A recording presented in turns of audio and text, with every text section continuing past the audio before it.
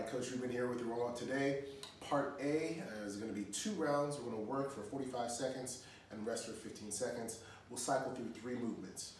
So for the first movement, 45 seconds, you'll do high knees in place, nice and easy, just warming it up. Number 2, we're going to do high plank shoulder taps. So we'll go to the push-up position of a high plank. For this one, you want your feet slightly outside your shoulders, alternate touching your shoulders. Try to minimize or eliminate any lateral movement with your lower body. Try to keep your hips stable. Number 3 is going to be your Sumo deadlift high pull. It's your hinge, adding in the elbows high and outside. I'm using my backpack and my odd object. Of course, if you have a dumbbell or a kettlebell, that works great. Good hinge. I'm going to do my deadlift and my high pull here. Hips back, chest forward, elbows high and outside.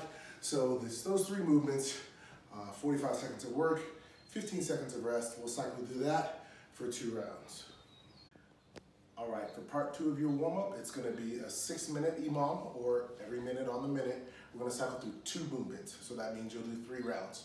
Your first one is going to be 10 ground to overheads. We'll build off of that high pull and take your odd object, your kettlebell or your dumbbell from the floor, good hinge, all the way overhead.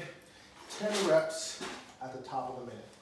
You'll rest to the next part, and then when the second minute comes, we're going to do 10 push-ups and then elbows and toes plank for the rest of the minute. So for your push-ups, all the way down, chest to floor. Once again, if you have to scale this to your knees, you can. We still want good full range of motion all the way down, chest to the floor. When you're done, we'll hold your plank, elbows and toes, for the rest of the minute.